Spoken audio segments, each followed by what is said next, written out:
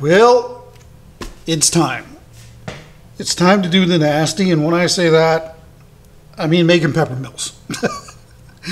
Salt and pepper sets. That's what we're going to do this week. If you've been around for a while, you know that I really hate making peppermills. I just find them so repetitive, and the profit margins on them are not really all that great either. And when it comes to this batch of mills, they're all spoken for because they're going to friends and family. So it's going to be a real loss this week. But anyway, what we're going to do here is I actually need a mill for myself because my wife broke ours. She dropped it. So I'm going to make a replacement for ours. A friend of ours wants a walnut set. And what he really wants is a natural inlay on the top. So we're going to do that to basically know which one from a distance is the salt and which is the pepper. One of my sons wants a walnut pepper mill and then a cherry salt mill. So we're going to do that for him. And my other two children want epoxy ones. So I'm hoping that we're going to be able to get 4 mills out of this. I'll split this down the center, and then there'll be lots of casting room for epoxy. So that's what we're doing this week. Anyway, it's these, don't get me wrong, these are great selling items. If you're a wood turner, you definitely should look into making these. But I want to move forward with more artistic stuff and less production work like this. After a while, it gets very, very, very repetitive, and it just slowly sucks the life out of you. So anyway, that's what we're doing this week. First things first, we'll cut this down the center, and then we'll get these. I'm not exactly sure how I'm going to cast these, so still have to figure that out. So on that note, welcome to this week's video. In all seriousness, pepper mills are decently selling items at shows. So, you know, if you want to be a wood turner and travel basically the show circuit selling your work, or even if you want to do like an e-commerce website, pepper mills do sell well. So I don't want to discourage you as far as making them is concerned. I'm just kind of at a stage in my career where I don't really want to do production work like this anymore. Like I just said, I want to really deeply dive into the more artistic stuff. So, you know, I will probably still continue to make these for family and friends, but it's not going to be very often, that's for sure. So as you watch me clean up the mills here, or the burl for the mills, I just wanted to thank everybody for watching last week's video, those who did. And last week I basically talked about, actually that's pretty nice. I talked about being self-taught and that I'd never taken a class in my life, just books and videos and that kind of thing, and trial and error. And but you know, the question was posed to me, well, why did I get into wood turning? So I'll take some time during this video, since it's over an hour long, and I'll cover that as well. There you go, ready for casting. All right, so it's the next day, and what I did yesterday off camera was make these little containers. They're wrapped in tuck tape, and quite simple to make. It's 2.5 inches across, and it's taller than it is wider, and that's so that you can put a lot of resin on there and not have it disappear on you. That way, you know, this stuff here is pretty solid, so I don't think it's going to soak up a lot of the epoxy. But anyway, it's best to make it deeper than it is wider. Everything's covered with tuck tape. The reason why I wanted to wait a day before I assemble this, I put clear silicone on all the joints, so we shouldn't have any leaks. And the next day, when we want to get this out, just pop the screws out of here, pull one side off, and a lot of times you can get it out just like that. You don't have to take the whole thing apart, but if you do, it's not a real big deal. And pretty simple to make. We've got 4 different colors. And what I need to do is measure the volume on each one of these, and then that way I can figure out how much epoxy to mix up. So that's going to be the next thing.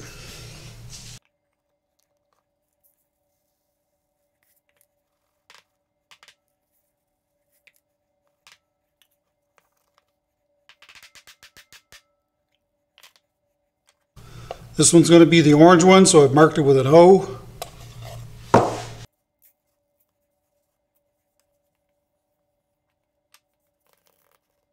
All right, so for those who have never used the Rice method as far as measuring how much epoxy you're going to need, the way it's done is, in order for this blank and this mold, you're looking at 500 milliliters in height with the rice, and then what you do is you times it by 1.4. So the amount of space that's around the rice will equal out to about 40% of its overall volume. So 500 times 1.4 equals 700. So we're going to need 700 milliliters for this blank inside of this this bucket or this container. Easy. So I'm just going to write that down. 700.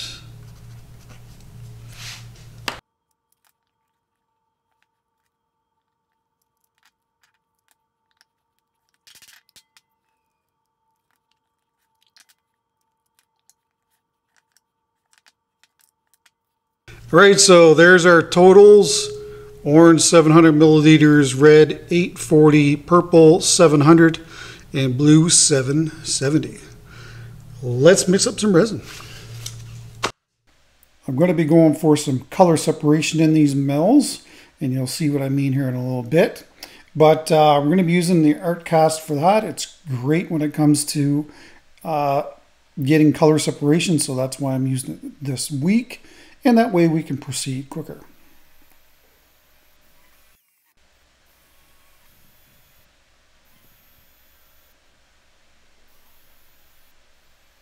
So one of the mill sets is going to be pumpkin orange and blood red. And the other mill set will be crystal purple and blue. Ocean blue, crystal purple, can't go wrong with those two combinations, that's for sure. Now I do make an error here. It doesn't really affect anything, but I did not lay the corresponding cup in front of the mold, the right one. I was wondering why there was a little bit of resin left over at the end, and then I realized that I basically put the wrong amount in, but in the end it doesn't really bother us. Okay, so the plan now is to put these in the clean room where there's heat, and when they get up to temperature, we'll do a pour. And the only reason why I'm doing that is because I want to put, one of these is going to be predominantly orange, and this one's going to be red and purple and blue. But this is a set, and this is a set, and I want to just kind of drop a little splash of the other color into it, and then that way they'll blend together better, you know, like it'll look more like a matching set. See you in a bit. Okay, we're sitting at 60 degrees, so we gotta get moving. So if you look at the way the buckets are laid out, the red is in front of the orange and vice versa. The blue is in front of the purple and vice versa. In the end, it really doesn't matter. The whole idea of measuring this out was to make sure that we have enough volume and we didn't run short on it. Just, you know, things started heating up and I measured it in my clean room and kind of like, oh, I got to get going here. And anyway, you know how it goes. All right, that's it. I got to get these into the pressure pot before they're set. All right, well, while those are cooking, I'll also get started on these mills. So here we are at the chop saw station. A couple of reasons to do this. First one is to square up the ends. That way they're on the lathe better. and also so that I can get a look at the end grain to make sure that there's no cracks or splits in it. And if there is, then I can swap it out and get a new one. This is a center finder that you basically hit the other end of the blank on, and there, you can see the raised portion. You just hold it tight in the corner and then it will find the center part for you. Once that's done, I'll be able to take a Phillips screwdriver and just put a little dimple in the end of it. That way they can go onto the pin of the live center and the drive center, and things line up nicely. If you do any amount of work like this, definitely get one of these. I got this one at Lee Valley if you're curious. There you go, ready for the lathe. That is an 1.5 inch spindle rough and gouge by Crown. And it's good to take stuff from square stock down around. Now, when I'm making sets, I don't always make them the same size, but in this case I did. And this is my buddy's mill set. And because we're going to be able to tell from the very top quite easily what's what.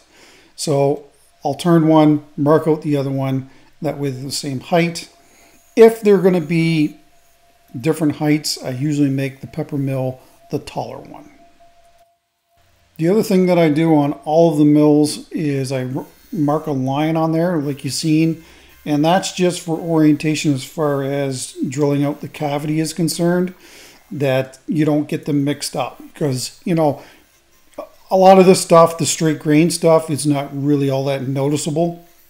But when it comes to this burl and epoxy mills, it'll be absolutely obvious if you don't match up the grain properly. So that's why that that line is on there. And also, it's probably not a bad idea to number them as well on both parts of the mill. There, I just bagged up those shavings. I think you may know what we're going to do with those. So one of the main reasons why that line gets on there is so that I know when it goes into the chuck that it needs to be pointed towards the tailstock where the drill is. And I'm not going to bother giving you drill sizes because depending on what mill set you buy, the instructions will tell you what you need to drill it out. That's actually a Scotchy gouge that I've turned into a true skew. And the reason why I'm truing up the outside of that is when we reverse this, it should run truer in the chuck. And if it doesn't, then I'll show you how I do that using the key that goes into the stronghold chuck here. And these are one-way stronghold chucks. So it gets turned around. It's not running true. I just hold my finger on the end, use the key in the banjo, and it allows it to basically run true, shut the lathe off, and tighten it down. That is the Scotchy gouge. And again, you can get that from Lee Valley. That's where I got this one. It is made by Crown. And there is a link in the description if you're curious. And the tops of the mills get sanded from 180 to 320. I typically don't go any higher than that on straight wood projects.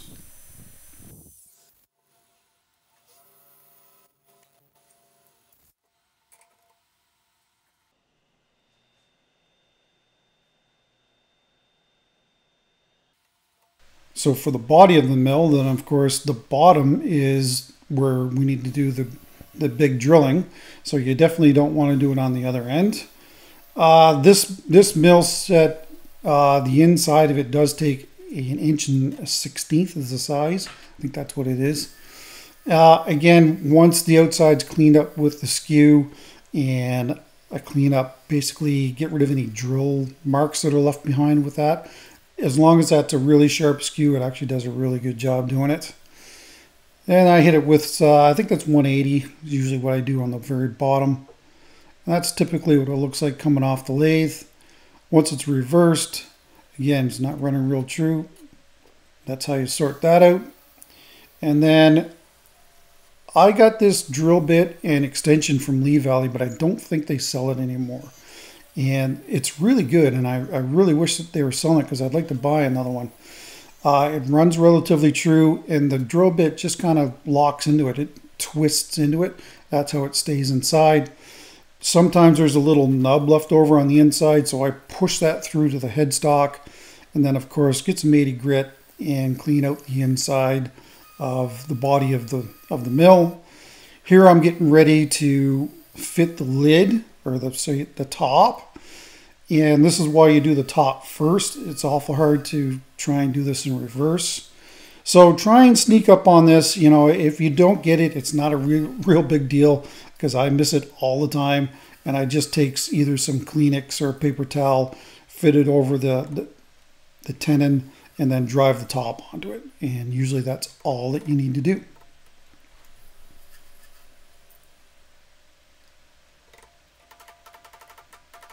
Here, that one worked out well. So there it is. I will do all the mills like this.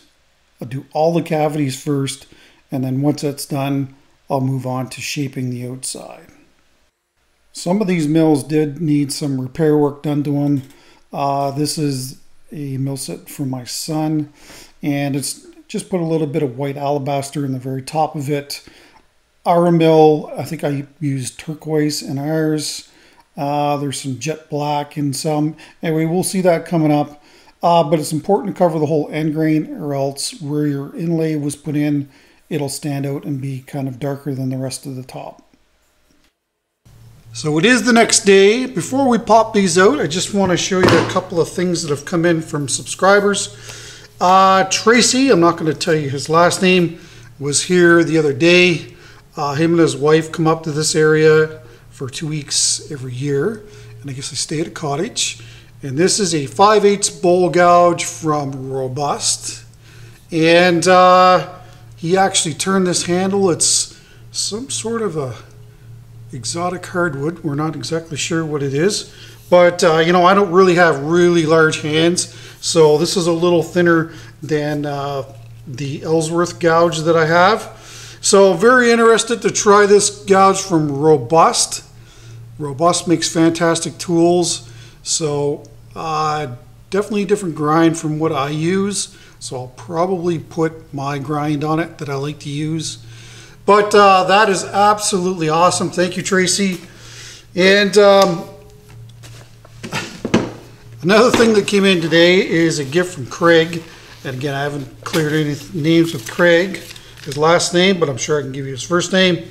Hi, Jim. A few planets for you. Hope your build goes off without any major clinches. Interesting. Sincerely yours, Craig. Now, he sent these little planets along, which are pretty cool.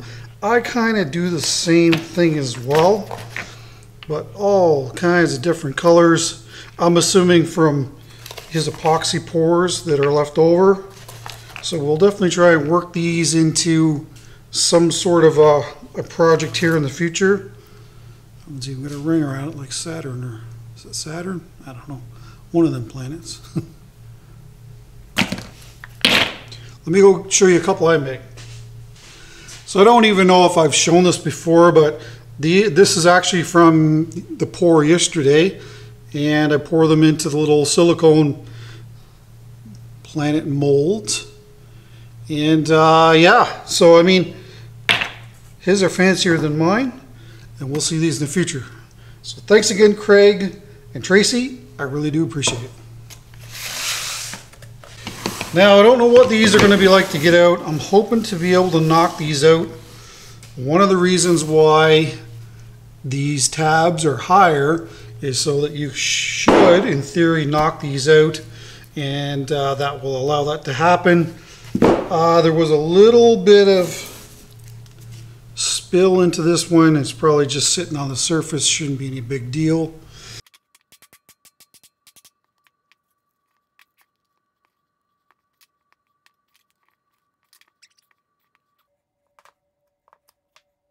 You know, once again, the epoxy will always keep you guessing.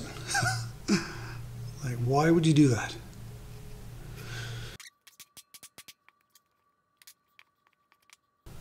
More stuff to fix.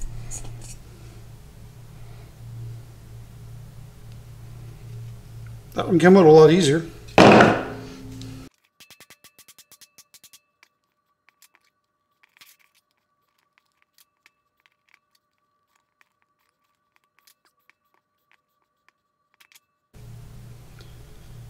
This one looks good.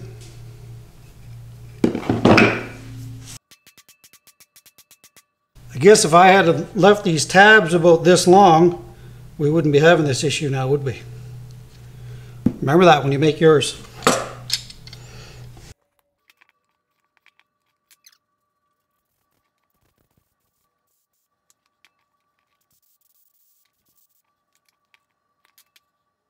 And there's no flaws with that one either. So these won't be a big deal to fix. This being right in the center of the blank, though, we'd probably definitely are going to have to do something with that. Might be able to turn that away.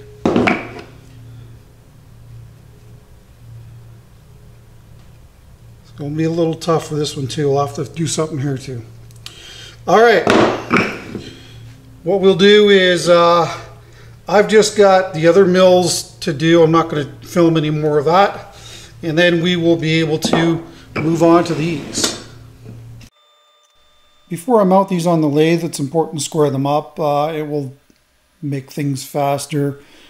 I could have made a jig and actually even cut off the corners lengthwise. That would have sped things up, but you know, it wasn't really that big of a concern, to be quite honest with you. Once these are trimmed up, I'll take them over to the chop saw and then clean up the ends so that we've got nice flat square ends for the drive center and the live center. And I'm also cutting them to length so that they're the same length, which is important as well. That could be done on lathe too, though.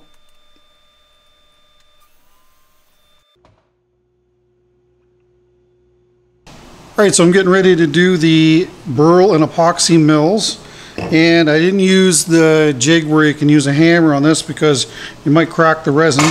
So just use the center finder like this. Marked it with an awl that I've got, and then just drilled a small little hole to fit onto the centers.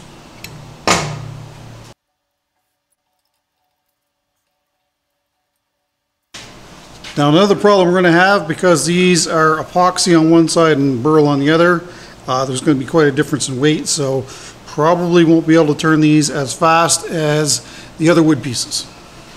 And I will probably wear a glove because this is probably going to be sending lots of resin shards off.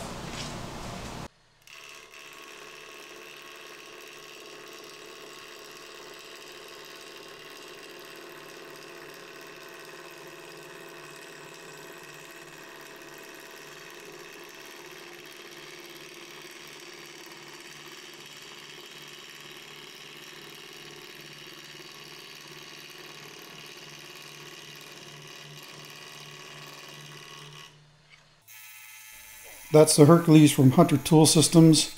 I did briefly try the 1.5 inch spindle roughing gouge, and I also have a 3/4 inch, and neither one of them could touch the carbide. So the other thing with this mill set, all these epoxy mill sets probably took 2/3 longer to make than just the straight wood sets, and that's just due to the hardness of the epoxy and the need to go slower with it, because you just can't turn epoxy like you can straight wood. Now, one of the main reasons why I get into wood turning was, you know, I was looking for something to be basically left alone. And I don't want that to sound the way that it does. It was me time. There was nobody there bothering me. I was able to get out and be creative, something that my job at the time, when I was in the military as a mechanic, I didn't get. You know, a truck would come in, you'd fix it. You know, there was really no visual gratification. That only came if you're maybe overseas and you're working on something that was blowing up, or a basket case, and you put it back together, then, you know, you could definitely pat yourself on the back. But, you know, a truck's a truck, a tank's a tank, and an APC's an APC, and they kind of all look the same after they were fixed. So seeking for that gratification, that visual gratification where you start with nothing and end up with something really cool, was really what took me as far as being a wood turner is concerned. We were over at my wife's Uncle Dave's, and he's a wood turner, and that's basically where it started. You know, he was on the lathe, and I said, "Oh, it's kind of cool." He was doing segmented stuff, doing glue ups, and then finishing these bowls, and he was sending them to Calgary. And you know, I think he was monetary wise, he was doing all right. I said, "Okay, well, maybe if this really appeals to me, maybe I can use this as a second income, and you know, basically help out with expenses." It did eat up a lot of my time, and my wife will attest to that. And for the longest time, she really looked at the lathe as being almost a curse, if you will. But, you know, in the end, it has paid off. I love what I do. And I love the fact that now that I'm working with resin, I can be very creative. And that's really what stimulated me as far as getting a release from the military, where I could just dump all of the stuff that, you know, the daily grind of it, and being able to be creative all the while. And that's ready for the next stage. Beauty. All right, so to fix these holes, they may not be an issue, just depends on how I shape these. But if I don't do something about it now, then it's going to be an issue, because that's just the way it goes. So we're going to use the UV resin from Designer Epoxy. And what I've done is I've just tinted it orange. I figured that we'll go with orange. That way it'll match the rest of the orange that's in here. If I tried to mix the red, if I find when you try and mix similar colors and they're off, they're noticeable. But in this case, by putting the orange in there, you probably won't even notice it in the finished piece.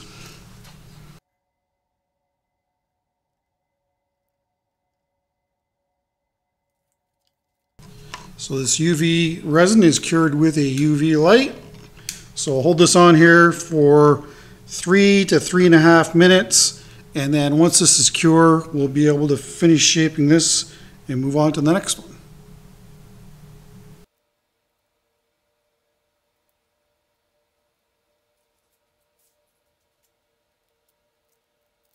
I figure we'll just stick with the same color. It actually looks pretty close.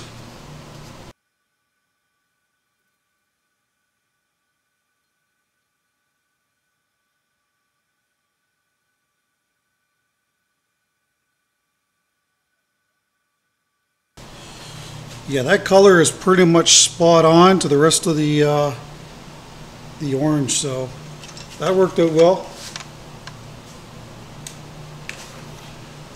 See you in 3 minutes.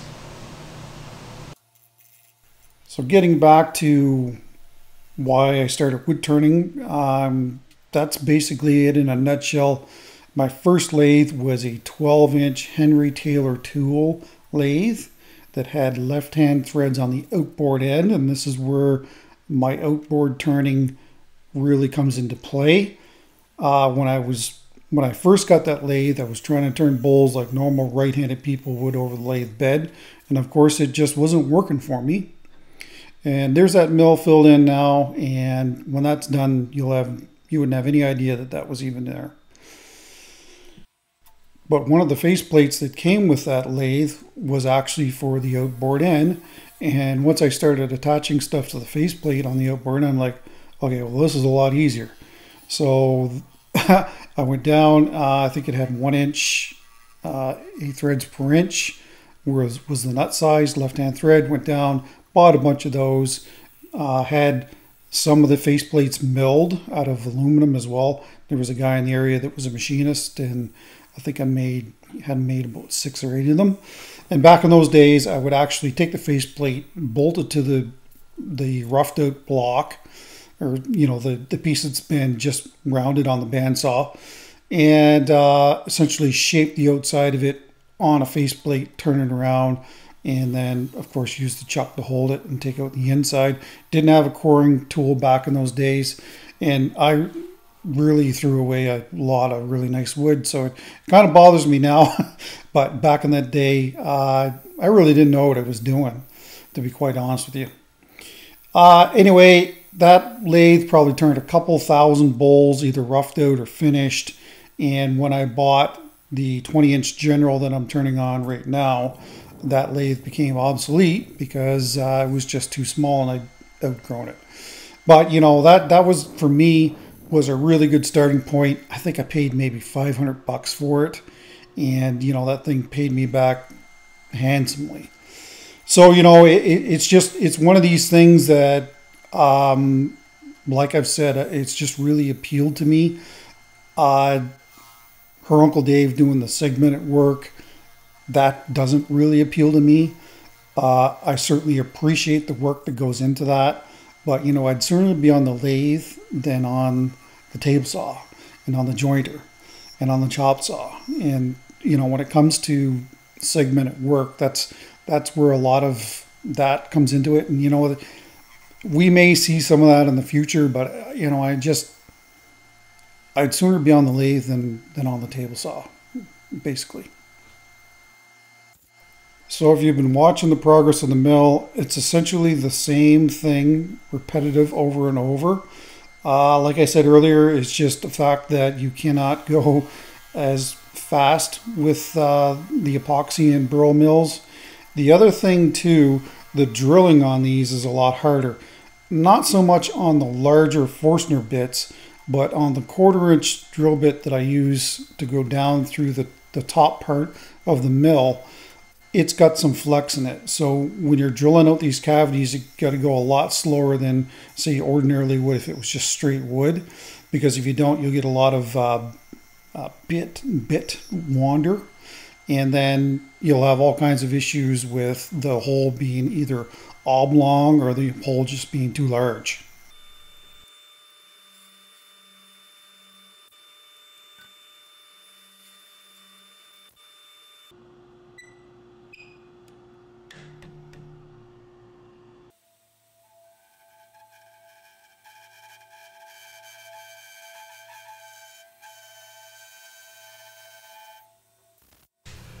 All right, so this is my buddy's mill set, and he can't, apparently he can't read the P and the S that's going to be on the top of these.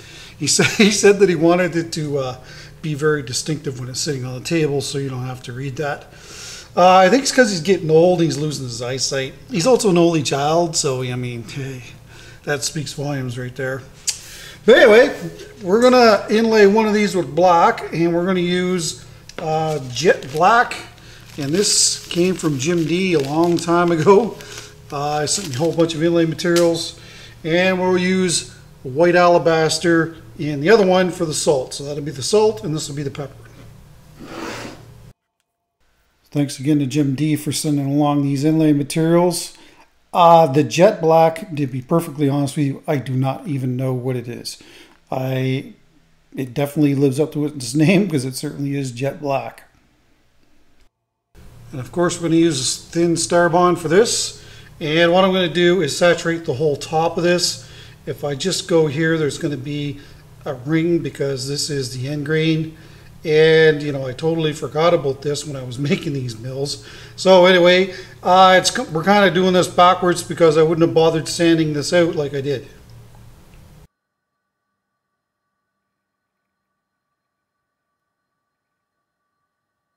Anyway, what I'll do is this will probably drink up a bunch of this CA glue, so I'll keep coming back and topping it up to make sure that the inlay is nice and solid so we can sand this back tomorrow.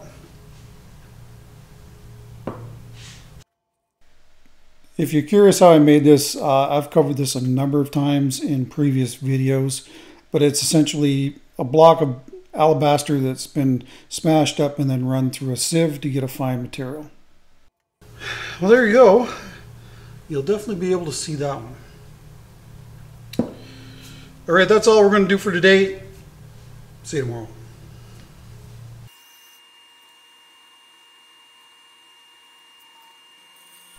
Now, whatever this material is, it actually tooled quite nicely. It's very similar to the turquoise that he sent, along with a bunch of other stuff. There's some pink coral. But anyway, it actually tooled up very nicely, and it actually didn't really take the edge off of the tool very much either. It was sanded out to 320 as well. And of course, we know that the alabaster does tool up quite easily, so I didn't have any worries there. And it got sanded to 320 as well, after it was filled again.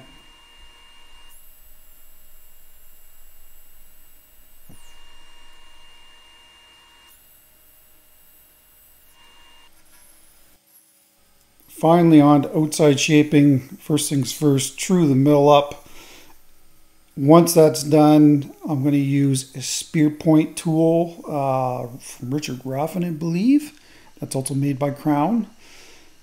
And I like to use it just to lay out the bead areas. And I typically will always lay a bead in where the two pieces come together. Once that's done, I'll use the combination gouge and skew called Scotchy gouge. And it's just, I don't know, it's very user friendly. I did try to do this with a skew, and you know, I gave up on it probably too easily. I was just getting some really devastating catches with it. And then this is a total different style from the last Peppermill video I did. And that's a 3/4 inch spindle roughing gouge. And I just like this form. It's probably a more feminine form than it is a masculine form. And if you're fractal burning something like this, they typically look a lot nicer as well. But that's it in a nutshell. Basically, not a huge amount of tool work. And that's maybe by design because I just don't like doing center work. Started with the hand sanding. Then you'll see me switch to the power sanding. And the great thing about those dimple discs is you can get down to those bead areas and you don't lose your detail. So that's one of the main reasons why I like using these dimple discs as well.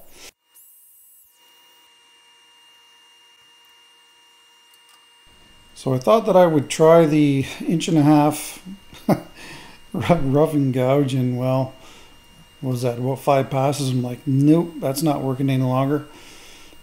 So anyway, this is back on the Hercules again.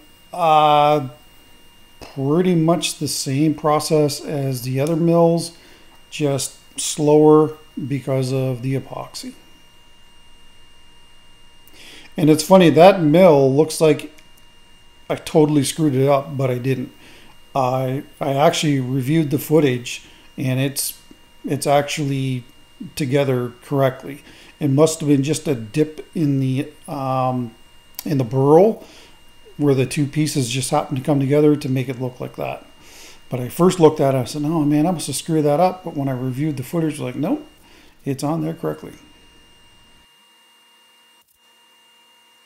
Interestingly enough, I only actually sharpened the Scotchy gouge twice during all the time making these mills.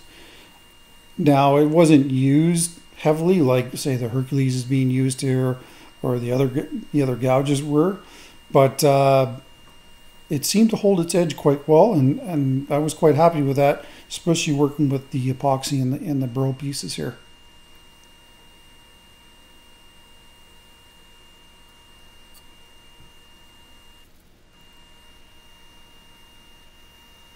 Sanding, of course, took longer on this because of the epoxy, but overall, certainly when I look at these mill sets, I do find that I really gravitate towards the epoxy and burl sets over the walnut. Do I dare say that? Yes, I just did. So the last thing we want to do here is use the Triple E buffing compound from the Be All buffing system just to get rid of any scratches, and then clean it up with some denatured alcohol.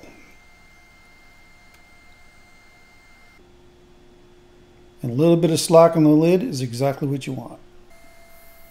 On the mills where it's actually tight, then you have to mount it between centers and just take a little bit off so that you get the proper amount of slack. This was a knot in my son's mill, in his future fiance, and I just used some white alabaster again.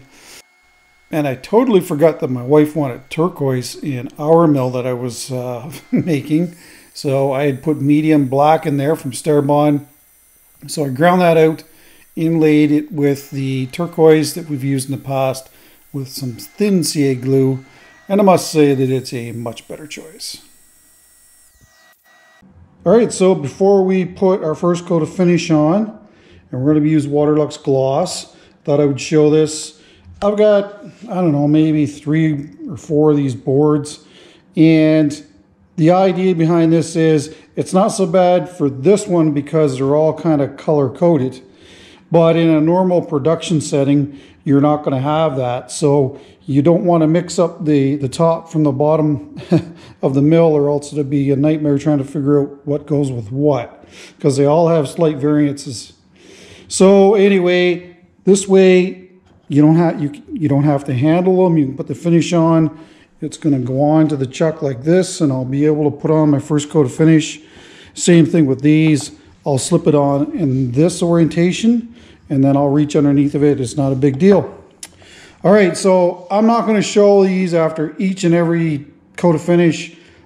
I'll probably do that at the very end. This week we're going to be using Waterlux Gloss. What I should have done before I put that mill on the top was to seal up all the end grain on the top part of that.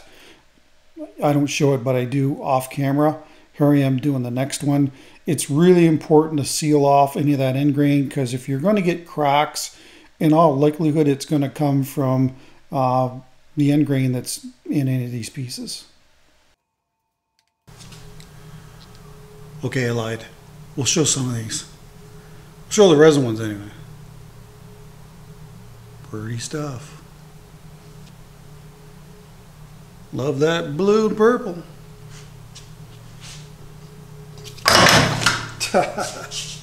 Yeah.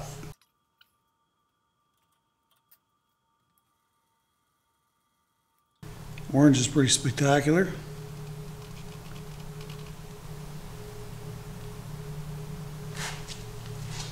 It's important you don't drop them though. This is the red one, but it certainly got a lot of orange in it too. It'll really match. Same thing, it's important to seal up that end grain, so I typically only do it once on the top part of the mill. Of course, the very top part of the mill is going to get more coats of finish, but again, it's so important to seal up that end grain. That's cherry. This is the jet black. It definitely shows up a lot better than I thought it would. And then the white alabaster. I prefer the white alabaster one over the jet black. I like the contrast. You can definitely tell that's going to be salt.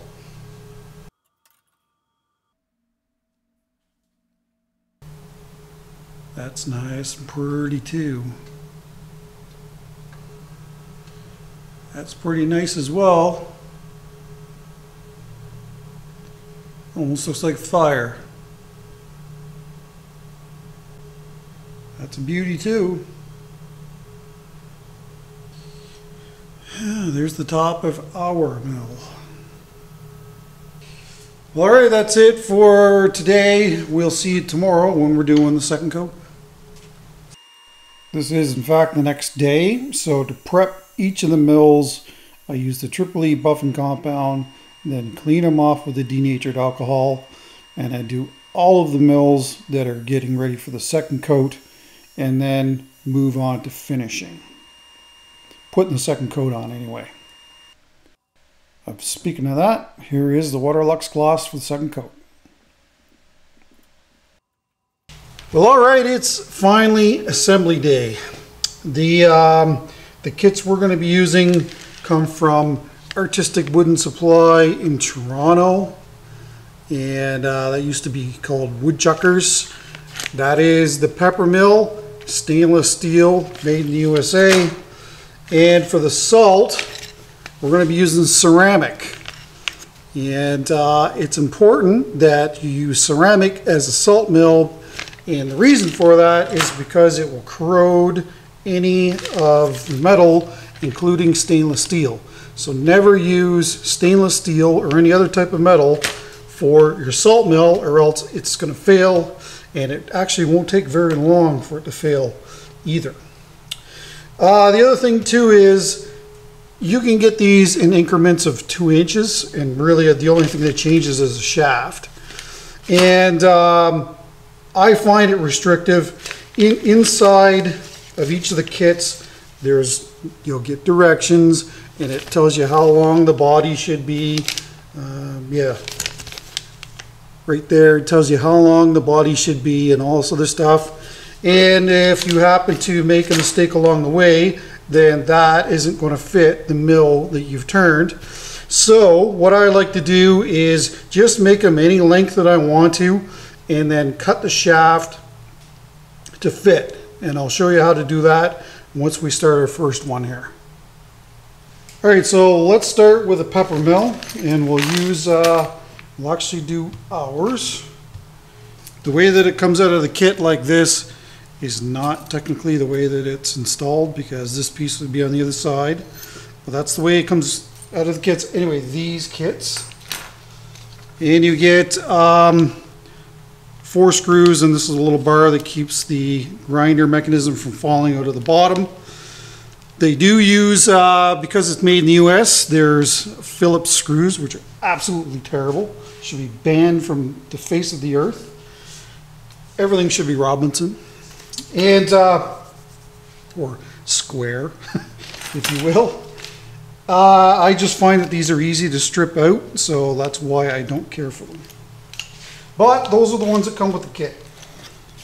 First things first, mill upside down.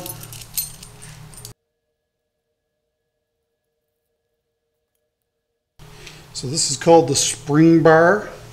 So there it is down inside of the bottom of the mill. Then this is the male grinder, goes on the shaft. And I'm not going to put the spring in right now, but, oh, sorry, before that happens, this is the female grinder. Not going to be grinding much without that. So this is how much I've got to remove to make this kit functional. Let's measure this. So I need to cut off an inch. Ooh, throw that around. When they're shiny like this, they're actually kind of slick. But I need to cut off an inch. So just measure that out. I'm going to use a pencil. Pencil will mark on this stuff.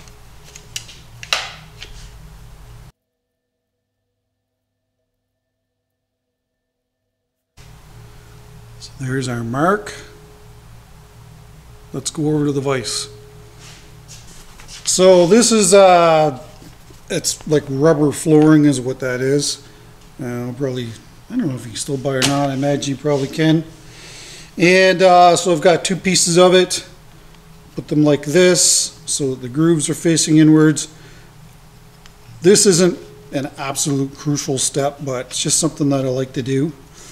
And then this will go into the vise. I'm going to leave about 3/4 of an inch to 1/2 inch sticking out.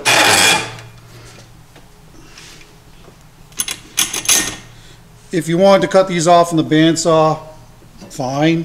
I don't see the need for it.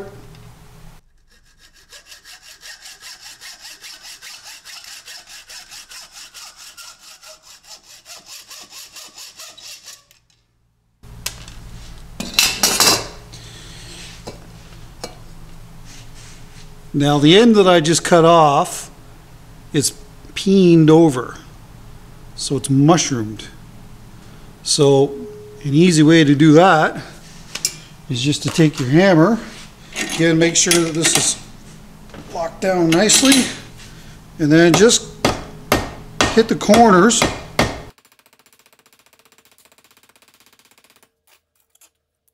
And there you have it. It's now peened over as well. Camera to focus here.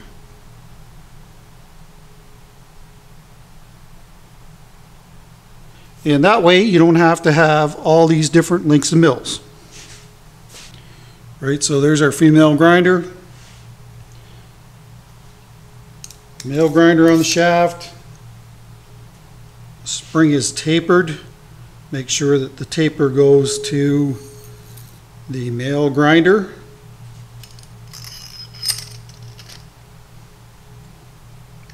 Temporarily put the top on. On the top of each mill set will be a P if it's for pepper and an S if it's for salt.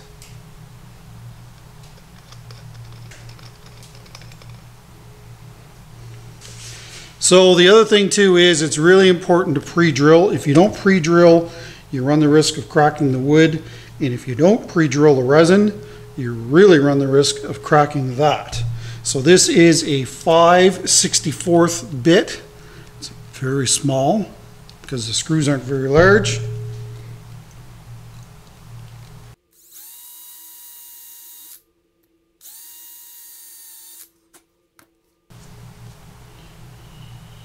Some of these kits, the screws that are in the bottom are longer than the ones that are at the top, but with this kit, they're the same.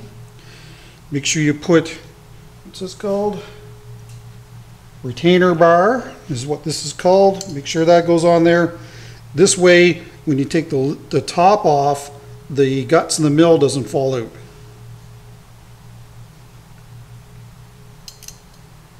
Now, if you want to, you can actually throw a little bit of wax on these. That will work. Soap, possibly. I don't know if this bit's going to fit or not. So I like to get both of them started before I drive them home.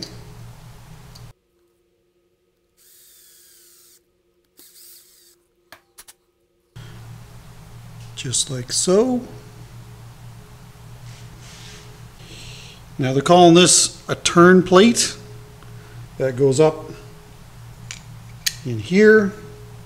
And again, I will pre-drill this again.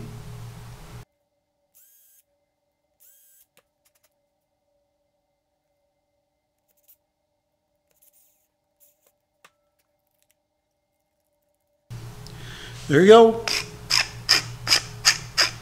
Ta-da.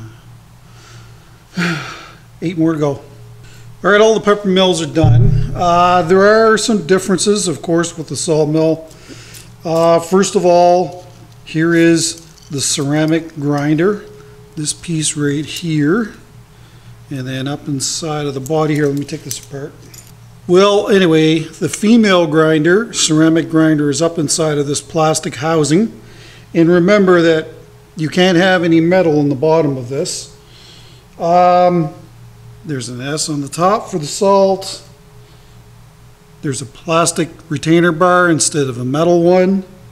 And I don't know why they do this, but again, you have different size length of screws. These will go in the bottom. These will go in the underneath the top. The other difference as well is there is a little spacer that goes onto the metal piece here. And there's probably going to be people ask me what type of metal this is. And to be honest with you, I am not sure. I'm going to assume that maybe it's, I don't know. It can't be stainless steel, because if it was, it would corrode. Possibly aluminum. These screws look like stainless steel screws, but you know, they're not going to really see the salt, so that's probably fine. Not very much of it anyway. The other important thing is there's a little spacer, and what that does is it goes on here, and then when this goes inside, it prevents the male grinder from crushing. And basically, if you tighten this down too hard and then you crank on it, you might break the ceramic. So that's what that little, I believe that's what that spacer is there. Manufacturers put it in there for a reason. They certainly don't want to give up any money when doing so. So it's there for a reason, so make sure you use it. Other than that, it goes together the same as the Peppermill, and we've already done that.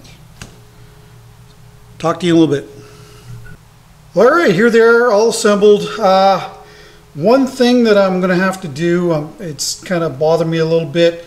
Some of these mills, I can see some lint in the top of them. I mean, it's just me, probably.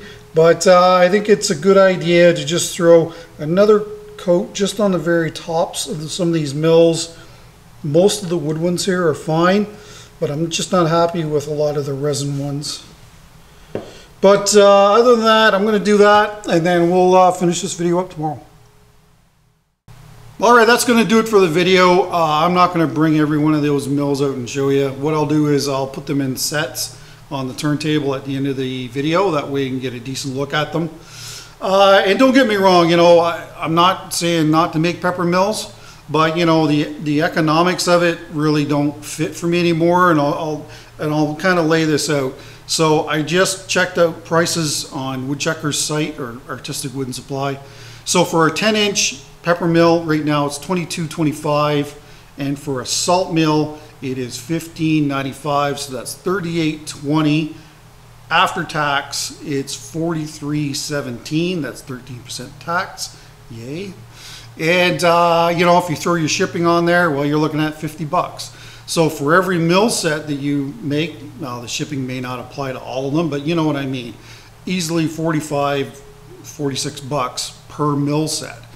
And that's not factoring in resin, that's not factoring in finish, sandpaper, you name it, whatever it takes to make that mill set. You know, the profit margins really start to shrink on it when you consider that, you know, 200 bucks for a mill set is kind of the standard. I think that maybe that should be a little higher than that, because after the pandemic, of course, everything's getting more expensive. So, you know, I don't do this full time. Like, I'm not a pepper mill maker. So, you know, I've only made probably about 400 pepper and salt mills. And, but if you're doing it for a living, you're all set up and you get the jigs, and, you know, you can whip them out a lot faster than what I'm doing. But you know, my shop rate, 60 to 80 bucks is where I like to be when you factor in maintenance on your equipment, heat and lights, you name it, whatever it costs, the structure that you're working out of. I mean, you got to factor that all in there. And then, well, you start to see that maybe it's not really so much worth your while, except for the fact that, you know, I've been to shows where people weren't really buying bowls, but they were buying a ton of Peppermills. So if you didn't have all those Peppermills, then you would have went home empty-handed. So it's always good to have some variety in your booth. But for me, bowls, hollow forms, and vases, that's where it's at, and that's what I really love to do. But by all means, make some Peppermills, because you will definitely sell them. All right, so next week, I got a bit of a problem. Well, it's not really a problem. My son's getting married. And so we've got a really busy week. I'm picking people up from the airport, and I'm also getting ready for the wedding. So I don't really have the time to put together the 100,000 subscriber giveaway video, because you know, we're just about there. Like, it's 99,820 is what it was when I turned the camera on just a minute ago. And so that's awesome. We're going to be over 100,000 next week, but I'm going to have to defer the giveaway to the following week just because of wedding preparations and all that. So hopefully everybody understands that. So along with that, last week I asked people to put sandpaper.ca in the comments if they were interested in getting a $100 store credit from sandpaper.ca, and for the most part it was a complete failure. So people keep forgetting the dot, so all I'm going to do to streamline that is just put sandpaper. If you want sandpaper from sandpaper.ca, the $100 store credit, then just put sandpaper in the comments by itself, and that goes along with designer epoxy. If you want the 3-gallon kit at 100,000, then put designer epoxy, 2 words, in the comments down below by itself. And then you'll also be entered into that draw as well. And that's only for Canada and the lower 48 US states for both of those draws. For my draw, I will ship worldwide to whoever name gets selected. So please leave a comment down below if you want to be entered into the bowl giveaway. Okay, so I've, for the most part, got next week's project done, and it looks really cool. It's more a natural product with some inlay in it, so I think it looks really awesome, so please come back for that next week. Well, I guess that's it. Take care, stay safe, don't forget the bell, please share my videos with your friends, and of course, that thumbs up will always help beat the analytics, so a thumbs up will help YouTube push my content to others. So a thumbs up would be awesomely appreciated. See you next week.